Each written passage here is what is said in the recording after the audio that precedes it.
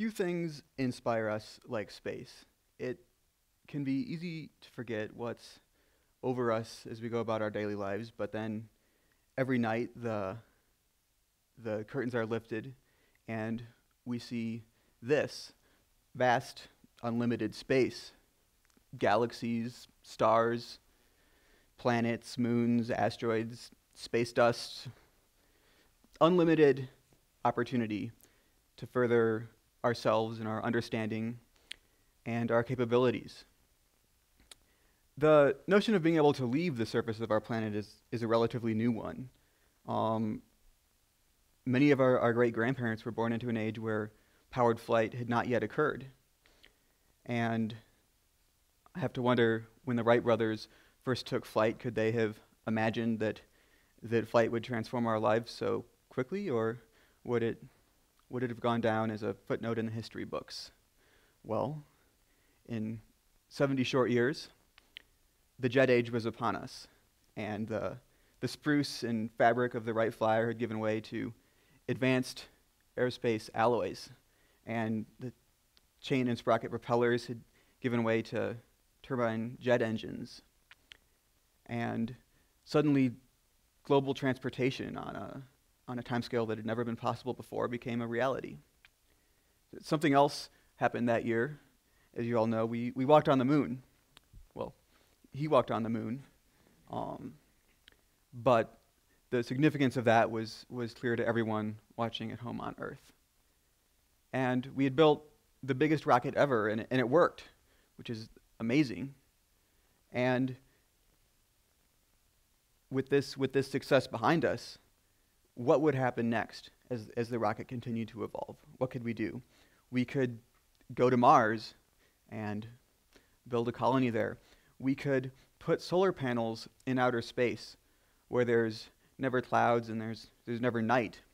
And we could beam sustainable energy from space to Earth 24 hours a day.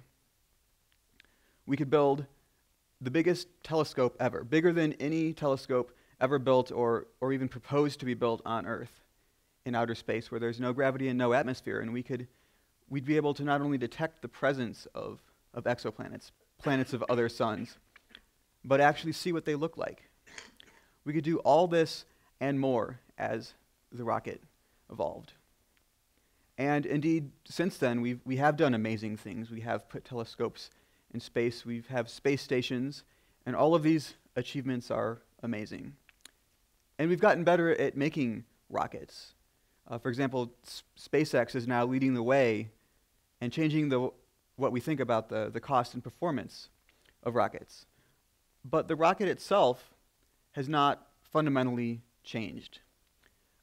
Like the rockets of the Apollo program, the rockets we use today are powered by chemical combustion, using chemical propellants. And despite years of work, the cost of space launch has remained tremendously expensive. Too expensive for all but a handful of the opportunities that are available in space. So, why have chemical rockets remained so expensive? Well, for one reason, they push our abilities to engineer and produce materials to the limits. As an example, the Space Shuttle main tank holds 800 tons of liquid hydrogen and liquid oxygen, a tremendously dangerous combination. And it holds this over several gravity acceleration all the way from the surface of the Earth to space. And yet, as a mass fraction of the contents, the Space Shuttle tank weighs less than an aluminum soda can. If cars were made with this level of materials and engineering, a full-size pickup truck would weigh less than 100 pounds. Another challenge is that chemical rockets, due to their efficiency limitations, require multiple stages and are generally non-reusable. Imagine if just to get to work every day you had to ditch your car 2 or 3 times and go buy another one. And that's why it's so exciting to see SpaceX making progress in this area of reusable rockets, literally as we speak. But another fundamental challenge is that throughout the history of spaceflight, it's been risky. Chemical propellants are incredibly energetic, very dangerous, and unfortunately, over-engineering isn't an option. You can't afford the weight that it takes to make a component any stronger than it absolutely needs to be. And walking this fine line, sometimes mistakes are made. Could the Space Shuttle Challenger disaster have been prevented if there were 3 O-rings instead of only 2? So to understand a little bit about why chemical rockets are limited in their performance and how we can get around this, we'll take a very brief course in rocket science. And I'm not a rocket scientist, and I apologize to any actual rocket scientists for this, for this demonstration. But for the rest of us, rockets work on a principle that we're all very familiar with. For every action, there's an equal and opposite reaction. The action is a propellant being expelled by the nozzle of the rocket, and the reaction is the acceleration of the rocket. So it's tempting to think that to improve the efficiency of a rocket and make it better, we'll make it expel more propellant so that it goes faster. But it turns out that when we do this, we have to build a bigger rocket because we have to hold more propellant. And the increased force that we gain by expelling more propellant is offset by the fact that we have a heavier, slower vehicle and a larger rocket that we need to accelerate. So the real way to improve the efficiency of a rocket is to increase the speed with which the propellant comes out of the rocket. This effective exhaust velocity is the key metric. And rocket scientists call this number the specific impulse, or ISP, and it's the MPG of rockets. Not exactly, but for the purpose of our discussion. So if a rocket had a window sticker like a car, which I'm pretty sure they don't, it would look like this. And this would correspond to the Space Shuttle engine, which is regarded as one of the most efficient engines made. Its specific impulse is 450 seconds. And why can't it be higher? Well, this engine works by combusting hydrogen and oxygen. These are chemical bonds that have certain energies. And if you do the math, I didn't, but someone else did. The fundamental theoretical maximum energy available to these propellants would give you a theoretical ISP of 500 seconds. So the fact that the Space Shuttle engine can get 450 is actually pretty good. It did pretty good. But how do we get it higher, and why does it matter? The ISP determines how much you can actually carry with you to space. So let's assume that we have a rocket, and no matter how much it weighs, 5% of its mass will be the structure, the mechanical support that holds the rocket together.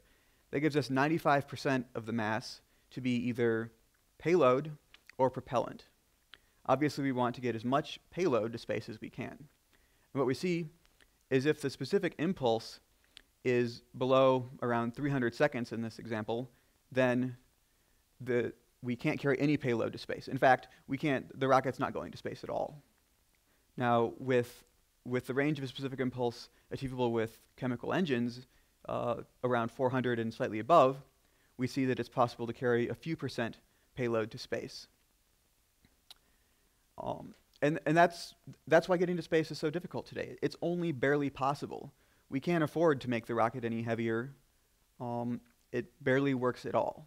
But if we could improve the specific impulse to a modest number, let's say it can be doubled to 800 seconds, we see that the payload increases dramatically, in this case by 10 times.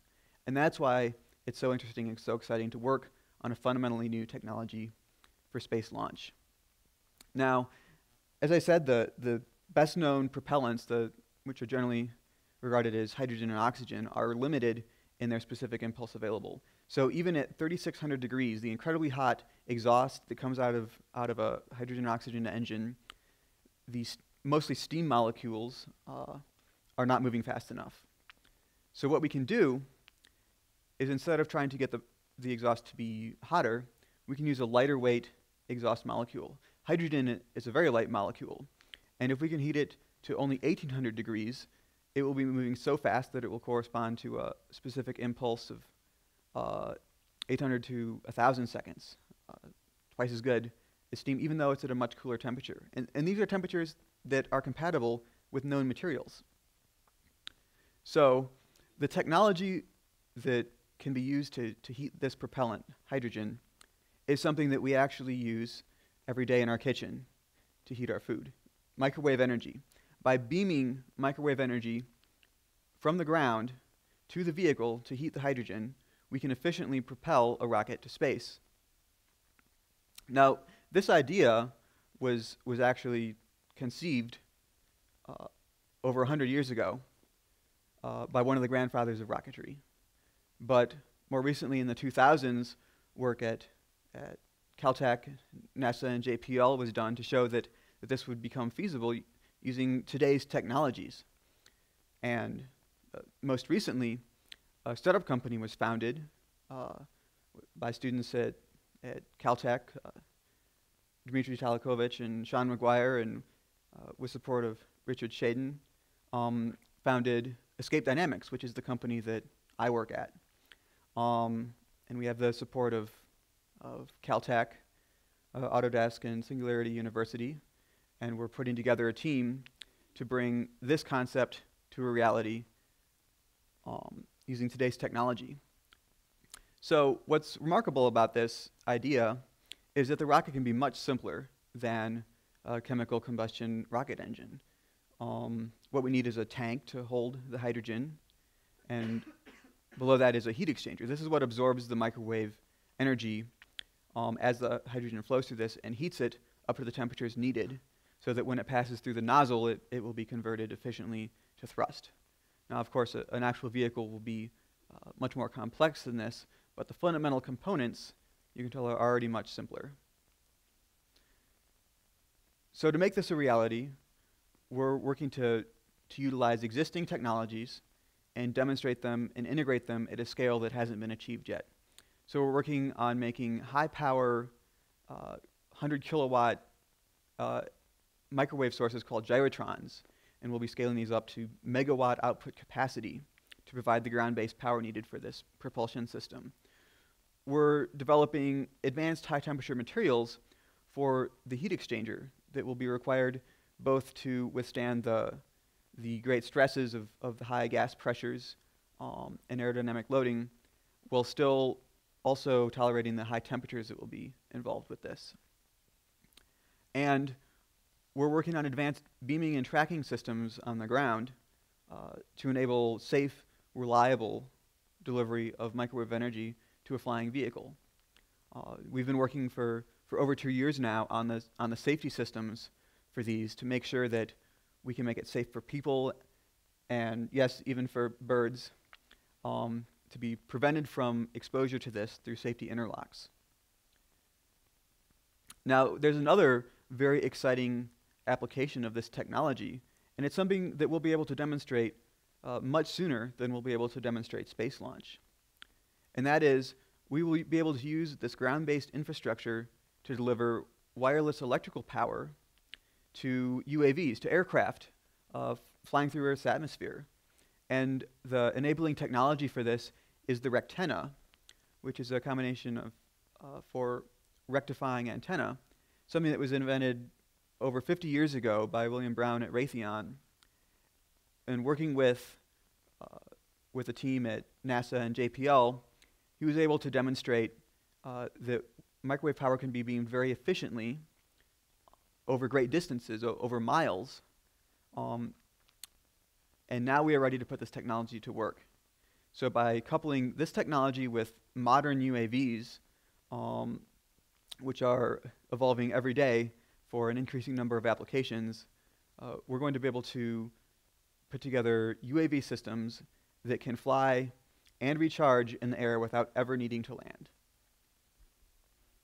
So it's not going to be easy to bring this vision to reality, but we think it's going to be fun and it's going to be worth it. So I want within my lifetime to see us go farther than the moon. I want to see us go to Mars and build the biggest telescope yet. Let's go mine asteroids or leave our solar system. It's going to be exciting and it's going to start with finding a better way to go to space. Thank you.